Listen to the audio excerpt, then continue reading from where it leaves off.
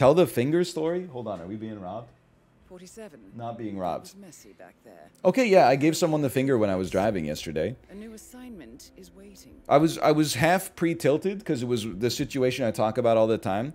I was waiting to turn right, but there's cyclists. So I leave a cushion on the right side so cyclists can get by and go straight because they have the right of way. That's why we have side mirrors. You got to pay attention.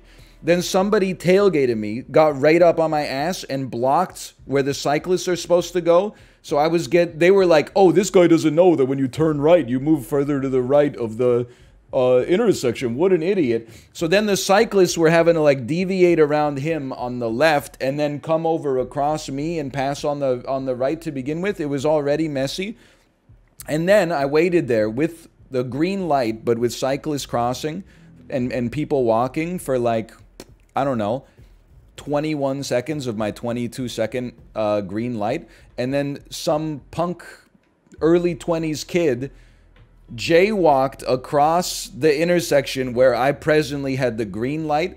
And while he was walking, he was going like, and then he spit on the ground and he was taking forever. Okay, so he finally made the cross. I turned right and was like in the lane adjacent to the sidewalk, full extended my arm, tapped my middle finger on the window, and then like rapped on the window. I went like, that, check this out. So maybe he took some pleasure out of that.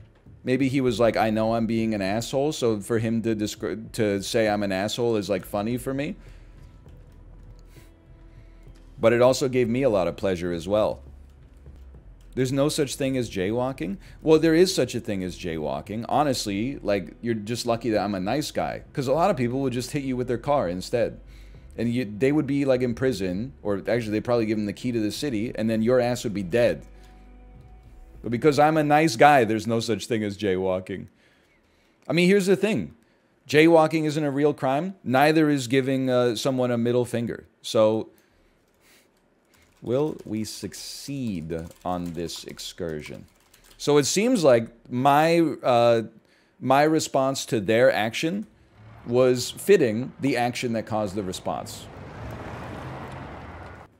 I don't really care if someone jaywalks. I just like, you know, I just want everyone to follow the standards and practices of the road so that I don't hit someone with my car. Well, I don't think jaywalking should be a crime. I just think if you do it across another car's right-of-way when the car is right there, then you're making like a selfish action. As long as you accept that it's a selfish action, then that's fine. I don't think you should get fined or go to prison for it necessarily.